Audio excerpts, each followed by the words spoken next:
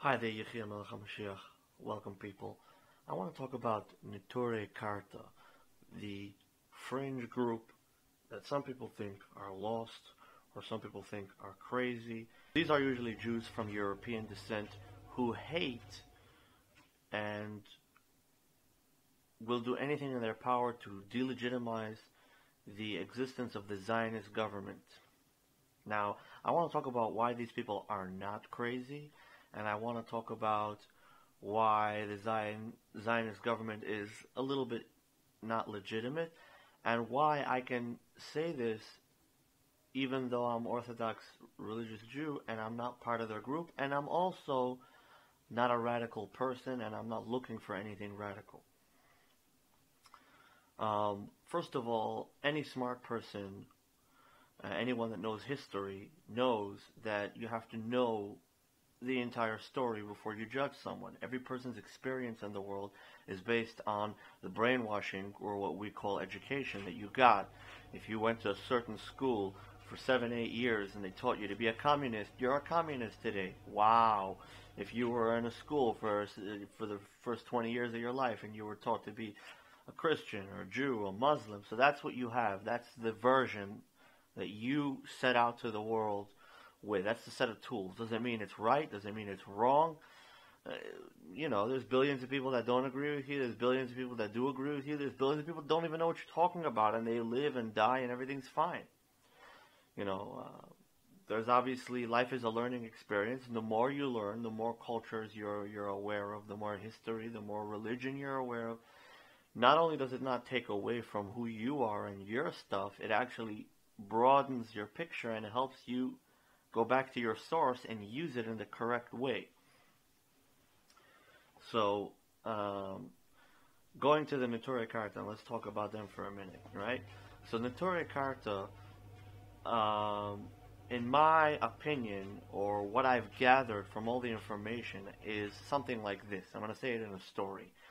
The Jewish people are in Germany. They've been there for 5, 6, 7 generations. This is before the Holocaust. And they've been there for 5, 6, 7 generations, and Jewish people are very conservative. The religion doesn't let them marry out. It makes them focus and be very, very honest. So they're involved in business. That's pretty much the only thing they're allowed to do in Judaism, is to be an honest person and a hard-working person. So if they're honest, so everyone's doing business with them, and that's the only thing they're doing. They're not in the club. They're not gambling. They're not allowed to gamble. They're not allowed to get drunk with non-Jews. They're not allowed to party. So they're not wasting their money. They're just spending, and their family is very important to them, so they're building very strong communities and very strong structures. After 6 generations in Europe, the Jewish people pretty much had a lot of money. And that's because the non-Jewish population is busy killing each other. And the Jewish people have quarrels, and they scream, and they're like the Chinese. They get into very big arguments, but they'll never kill someone else because of an argument, because life is the most valuable thing in Judaism. So no one's getting killed. There's no death rate. Family structures are building. It's a very, very powerful force, and they're just collecting a lot of money. They're making a lot of money. Now, from the side, it's like, oh my God, look at these Jews. They're hoarding all the money. They're not hoarding all the money. It's just that when Ivan and Ivan and all the other Peter are busy in the bar drinking away their sorrows and killing each other when they owe each other money, the Jewish people are living, and also obviously the Bible's commandments, they actually fulfill them. So they're washing their hands. So the Black Plague, everyone's dying besides the Jews, because the Jews are washing their hands before they eat. They're washing their hands when they go to the bathroom. They wash their hands in the morning. So they're washing their hands before and after they have relationships. So they're doing all this stuff anyway because the Bible says so. So they're not dying in the Black Plague. So they look like these crazy people, but it's all because they're people of the book, and they read the book, and they believe in God, and they're doing all that. So then it becomes a point, a pinnacle in the Jewish community. The Jewish community, the religious and non-religious together, they're like, look, we own Germany. We have the majority of the money, and we have the majority of the power. What do we do now? Do we invest it here? Because it was becoming clearer and clearer that there's a lot of jealousy that the Jewish people collected all this money. Now the Jewish people are like, what do we do?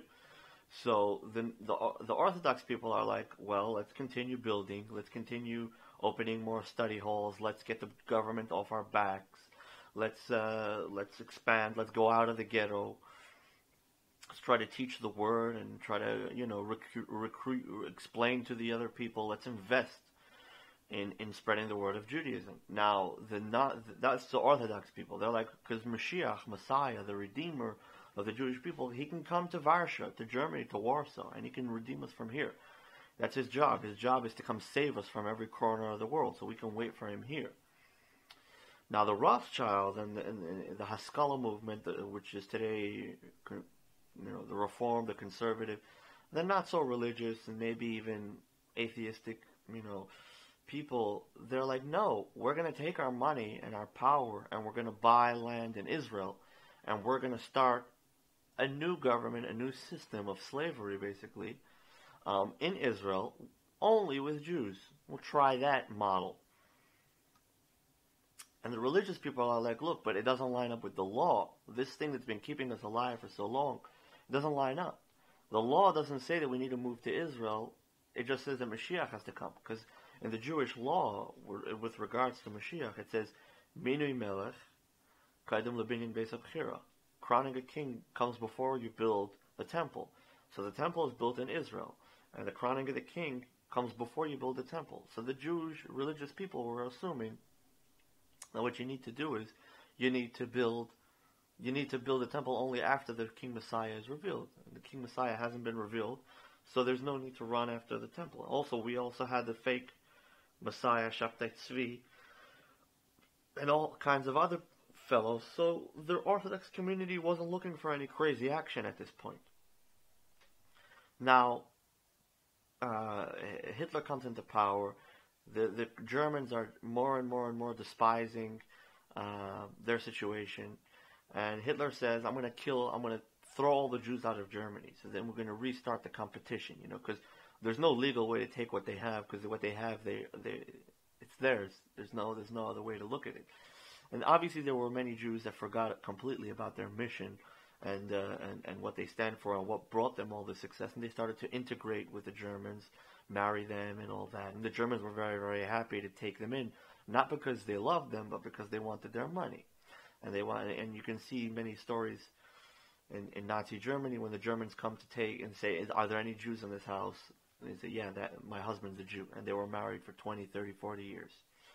I mean, there was a lot of issues. I'm not going to play into the psychology of every little story, but this is a true account.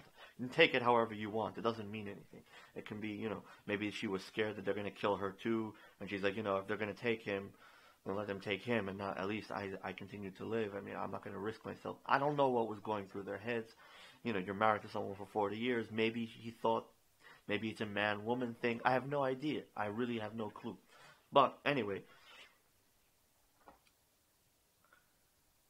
So the Neturei Karta, who are they? They're the ultra-Orthodox Jews that did not move to Palestine, because you see right before World War II, a huge surge of non-religious German or European Jews moving to Israel.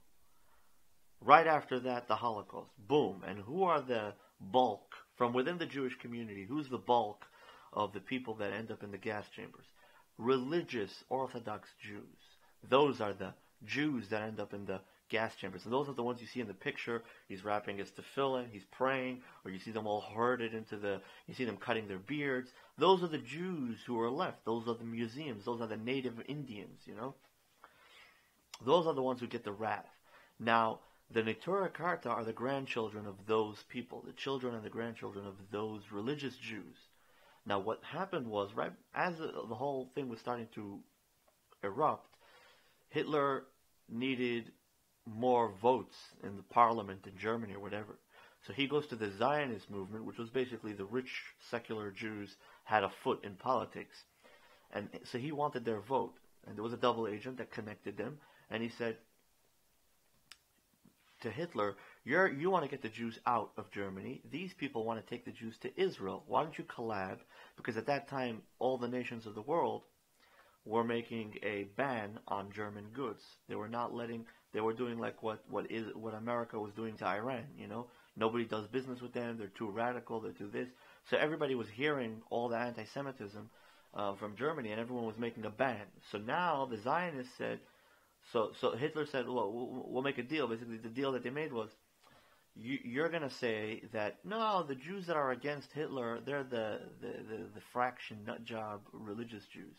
Because you see, the enlightened Jews, the Zionist Jews, they're cool with Hitler. They understand the psychology. They understand the genetic, New Age BS and all that stuff. So let's fringe that, and then as payment for this service, that basically they're going to give this deception that there are some Jews that agree with Hitler or understand his mind. In return, Hitler's going to return the favor and give them basically free access to take all their banks and all their money and their printing machines and the Rothschild, hoard, and just bring it all to Palestine and to develop the state. So much so that early historians agree that without Hitler, the Zionist state would never exist. So what we're talking about here is a lot of times the Zionists, they despised the religious people so much that they gave the command to kill the Orthodox Jews. And you see it a lot of times. You had 500,000 Hungarian Jews, and the Germans were like, we just want, someone to buy them for $1 a piece, shipping and handling, because we're going to lose the war anyway. That was the last, that last batch, and they realized that this is bullshit, This is this whole plan of taking over the world. It's not working, and the Jews are just normal people, and all the brainwashing was starting to wear out. And the Jews in Israel, the Zionists, Reform, conservative, they were like, we don't want to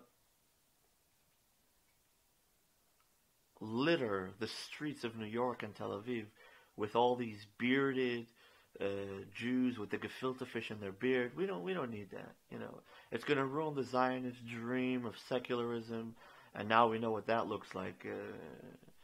Yeah, sure, a bunch of hookers and people that don't value their life, and they don't value their body, and they don't value their soul, and they have tattoos of a pineapple on their shoulder, and a peach and an orange on their knees.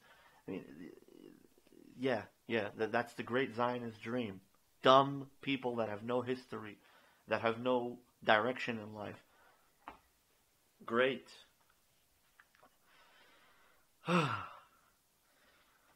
Obviously, if you learn history, you know what divide and conquer is. And if you don't, you should go research it right now, because for the safety of mankind, it's important that every person understand the tactics of divide and conquer. Men, women, black, white, religious against non-religious, this Orthodox group against that Orthodox group. That's the way they control us, by keeping the hate, fueling, and even citizen against government, because the government is just a dumb tool, a blunt tool. The government is just the hammer. What you need to look for is the hand that's holding the hammer. And keep convincing and talking up to the hammer and telling him you don't need to be the hammer, because just not like a hammer that's just a tool. Police are used as a tool, but hopefully if we speak to them and remind them, you're people just like us. You're not a tool. You're being used as a tool, but you aren't a tool. You can use your head. You're not a tool. I mean, you give a person enough money, he starts to think that he's a tool, or he starts to say, "Wow, this life is so amazing. I must be doing something right." No, not necessarily. The Neturei Karta are the people that heard the Zionist Jews telling the Nazis to kill them instead of letting them go, and the Germans reluctantly fulfilling their orders.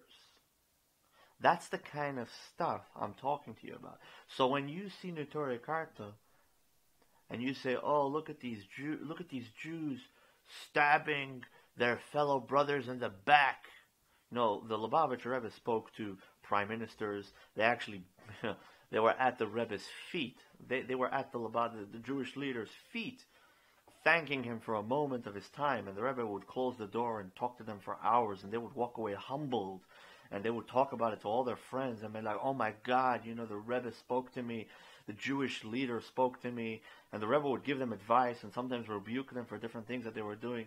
The Rebbe never spoke against Neturei Karta. And the reason the Rebbe never spoke against Neturei Karta is because the Rebbe was alive in the Holocaust. The Rebbe knew exactly what they were talking about. It doesn't mean that that's the whole picture. But to think that they're lost, to think that they're stupid, to think that what they represent is not true, is missing a huge part of secret, hidden history that you won't learn in the public schools. And the only thing I can say is that I'm assuming that the early Zionists, the real Zionists, the ones that hated the religious Jews, don't exist anymore. They're a species that went extinct, because that's what the Rebbe says. The Rebbe says that those real Zionists don't really exist anymore. The ones that still are bitter about those arguments that they had back in Europe before the war. The war kind of made it very, very clear, whether you're religious or not, that Hitler and the enemies of the Jewish people don't care if you're religious. They're going to kill you all. If they come for you, they come for all. So that kind of taught us a few things, whether you're religious or not. But the point is that they represent a special part of history. And the legitimacy of the Zionist state hangs on a balance every single day. And it's good that it does, because they always need to remember, if they're going to claim that they have a Medina Yehudit, a Jewish state, and that their slogan is Liot Chofshi B'Artzeinu, to be free in our land, they have to live up to that promise, and they have to live up to that demand. And if they don't, they lose all legitimacy, and then they're just like everybody else, just like Napoleon, and just like other kings and generals that killed and slaughtered for no reason whatsoever. So if they want to claim legitimacy in the land of Israel, it's because of those European Jews that were stuck in the ovens, the ones who survived, the ones who made it here, and the ones who came back to their promised land. Those are the Jews who paid the price, and those are the Jews who are here in Israel that need to get paid and reap the benefits of the promised land. Those are the ones who stay true to the dream in the fire and in the water. And of course, hopefully, we'll stay friends, but you can't be scared of your history. And to say that the Neturei Karta are wild, maybe their front players are wild, and the way they're represented today could be, just the remains of this ideology, of this secret information. But, I read full series, books this thick each, of survivors of World War II, and there's some crazy stuff there. And the most painful things to hear when I'm reading those books is to see the amount of Jewish people, Friedman, Shapiro, these names that you hear today in the Jewish world. These names are the same names you hear of individuals who helped the Nazis and who assisted the Nazis in killing their father, their mother, their brothers, their sisters. Many of them were also non-religious. The Haskalah movement, there was a very big consensus. There was even in America, it was debated, this whole concept of ethnic cleansing, and if someone's born stupid, is it worth keeping them alive, and all kinds of playing God in all these kinds of ways. Until today, there are some stupid scientists that speak about it, and they say, well, it's so hard to talk about, people that are smarter and stupider, because the Germans gave it a bad rap. Yeah, the Germans did give it a bad rap. And God should be the only one, if God exists, God should be the only one to choose life and death. We're all equal under God. We're all equal. Well, we're not. I have a gun. I'm smarter than you. I learned in university. No, you're not. No, you're not. No, you're not. The world is a circle. If you think you're smarter than someone, you might have killed him because he's stupid, but the next day he's strong enough. He could have saved your life when you fell into that lake by mistake. We don't make mistakes. Yes, you do. I mean, you know what? I'm not even going to get into this right now. But the point is that back in the day, this whole picking who should live and who should die, looking at people like a bunch of tomatoes, and saying, oh, the big ones and the rotten small ones should all be thrown out. We're just going to keep the medium-sized ones that can fit in the packaging. So that kind of thinking, but with human beings, was very, very popular in the world. And the Zionist and the conservative reform, Haskalah movement, they all fell for that. And when they told them, oh, there's 500,000 Orthodox Jews, they said, yeah, you can kill them. Today, I think that the Jewish community at large is cohesive in its concept of the value of life. I mean, besides certain places in the government where you still see them treating people like shit. That's always a thing. Even in the Israeli government, you see them, the young soldiers that are drafted, which the draft doesn't have to exist in Israel. That's some old crap that's outdated. I mean, we don't need that anymore. That was in order to conquer Israel. We don't need the draft anymore. But I mean, the soldiers that are going to 17, 18, they're treated like such garbage in the military here in Israel that it's saddening to see the true colors of the government, you know, how they treat the kids like trash. And the way tickets are handed out. You know, I got a ticket for not having a license to drive a bike. 1,000 shekel. Wow. You know, so, and there's there's nothing you can do about it. There's equality when it's one citizen against another, or when it's one group in the government against another group in the government. But when it's the citizen against the government, there's no, it's the law, it's the law. You come up against this wall of dumb people that it's the law. It's the law. You need to have a license to drive a bike. It's the law. I have 3 kids. You're not taking money out of my pocket. You're taking money out of my kids, my wife. I slept on benches. I ate sandwiches and bottles of water. I don't care. But I have kids. I have a wife. They're a little cranky and they want to have a good life. Give me 1,000 shekel. My rent is, 1,000 shekel is a lot of money. Oh, and if you don't pay it, then we add and add and add and add. And if you still don't pay it after a couple of years, we send some bullies into your house. They're gonna pick shit up, your fridge, your freezer, your things, and we'll sell it on some shitty market for 5% of the price. We'll steal your shit, or we'll steal your bank account. We'll freeze your bank account. Your bank account belongs to the government. So here in Israel, the government still treats people like crap. And there's the Neturei Karta rightfully put 2 and 2 together. Maybe the government, the Zionist government, that doesn't care about human life and doesn't care about human dignity, they're the same ones who killed our grandparents in the freaking Holocaust. Why should we give these people legitimacy in the state of Israel if the dying breath of our forefathers was never trust these people because they're going to kill you at a certain point? So that's the story of Neturei Karta. Does anybody think they're smart right now? Let me know in the comments. Oh, Neturei Karta, they're shaking hands with Ahmadinejad. You know what? Ahmadinejad believes in God more than Bibi Netanyahu. Maybe. Ahmadinejad, I don't think, is a lying, scheming, conniving politician like Bibi Netanyahu is. Bibi Netanyahu doesn't even know how to let go of a chair. If you play musical chairs with Bibi Netanyahu, he will glue the chair to his ass. That's Bibi Netanyahu. So I think that maybe Ahmadinejad would be, they said Ahmadinejad was voted in because he drove a crappy car, dressed very simple. Ahmadinejad disrespects the Zionist government because they don't believe in God, not because he hates Jews. Don't get it twisted. The Arabs don't hate the Jews. They hate the Western crap. They hate the Zionist, atheistic crap.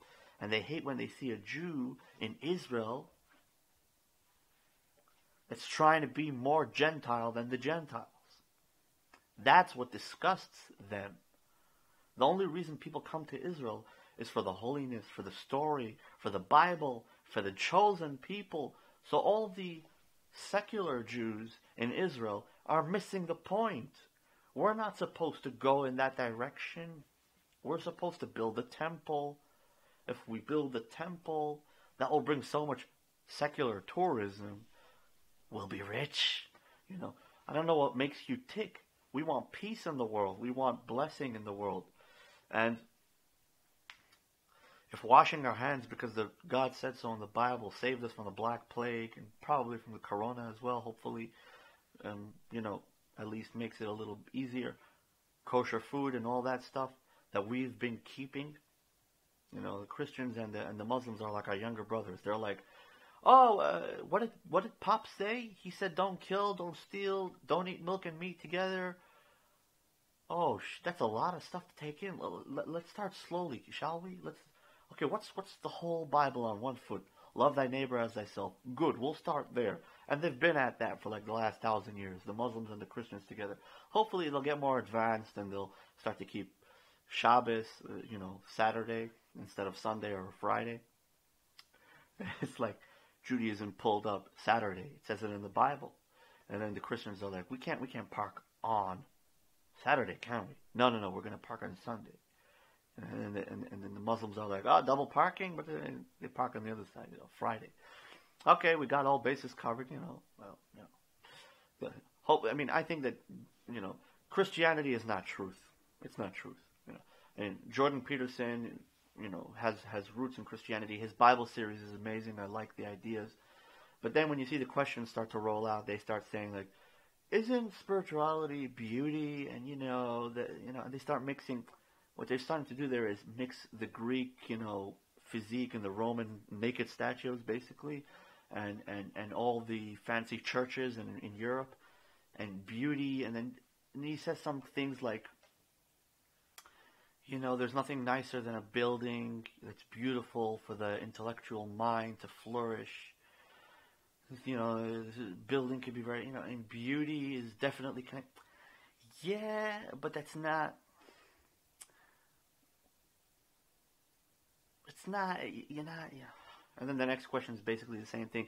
So basically, it's just diving right back into materialism.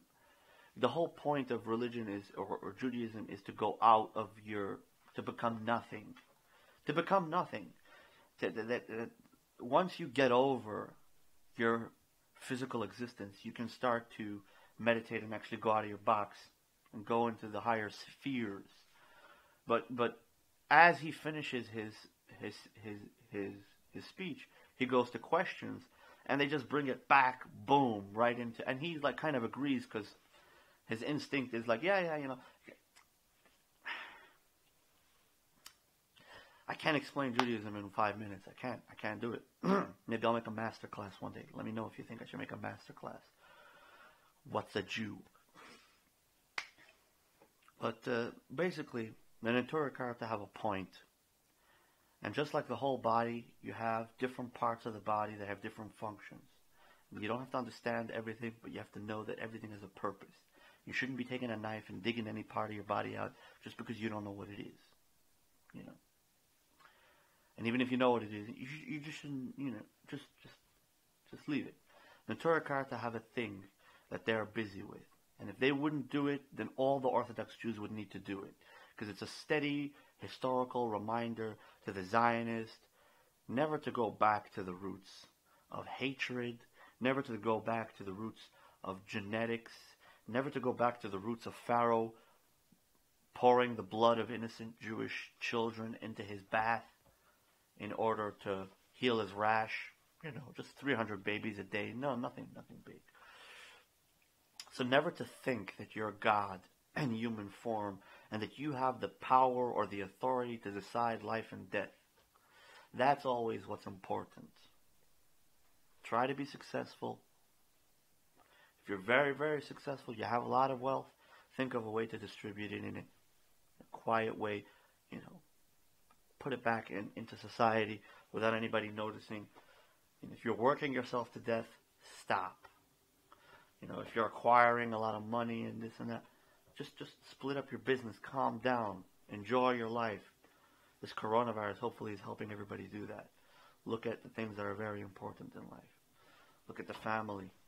Look at the backyard. Look at what you have. Work with what you have. Stop jumping around like a kangaroo. Sit down, relax, understand, and also learn. Now's a very good time to catch up on history, on your roots and your ancestors. And yeah, there's one last thing I want to finish off because I don't make these videos very often. I just want to say that there was a whole situation with labeled Roner, and people wanted me to address that a little bit because I was a little bit harsh. They said, you know, the man just passed away. Why are you going down on him like that? Because I spoke about it a little bit. So I'm just going to say the point that I was trying to make without connecting it to him personally, okay? So I'm not even going to mention his name anymore right now. I'm just going to say the point I wanted to make. The point I wanted to make is that we as human beings need to remember always that we need to have sensitivity when we're dealing with sensitive things. And we need to put people that are sensitive in the positions that are sensitive. For example, if you want to vote a mayor into your town, or you want to vote, I don't know, you want to make someone in charge of something, make sure you bring sensitive people into places of leadership. Because the higher a person is, the more sensitive he needs to be to every little thing that's happening in that organization. And if the person's a brute, if the person's thick-skinned, not because it's his fault, but because that's his nature, so then don't put him in a place or a position where he's going to use that brute nature and kill people or destroy people's lives or endanger other people. So just, you need to make sure that the leadership and the people around the leadership are of very, very high quality. Doesn't matter where you are in the world. And if you feel like you have no control over your leadership, then you have to move. You have to go to a smaller place, a smaller community where you have more control of your leadership. You'd never want brutal, harsh, rash, insensitive people running the show, because if you do, they will be insensitive and the damage will be,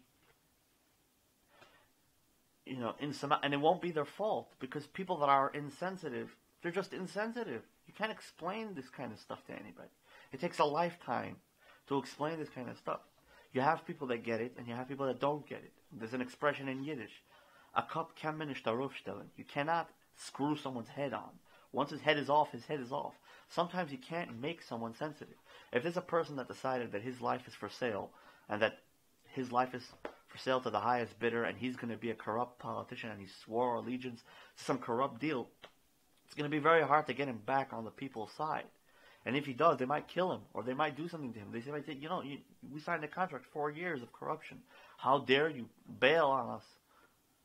So let's remember that.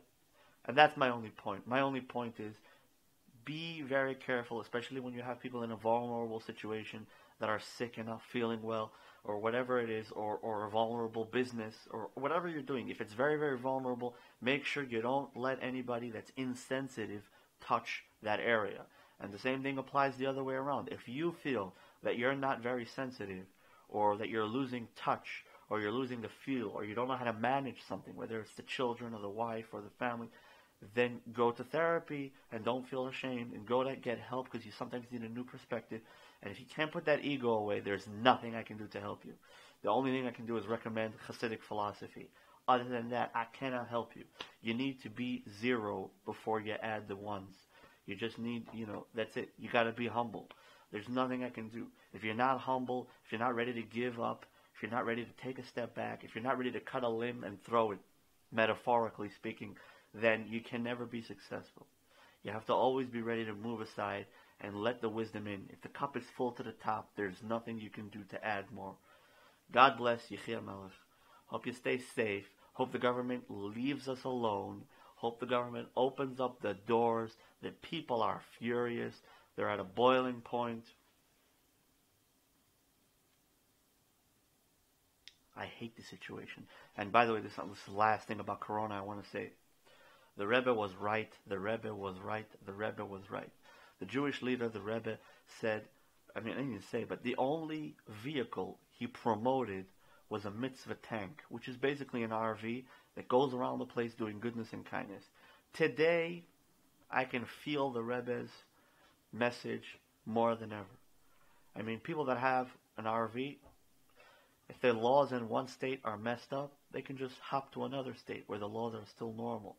I mean, imagine if you have an RV in the United States right now, you're pretty much good to go. I think there's no person or no group of people that are more free right now than the RV community. All the people that took a bus and they turned it into a car and all that stuff. I mean, good for them. Now they have free electricity, they have free water, they have it all worked out.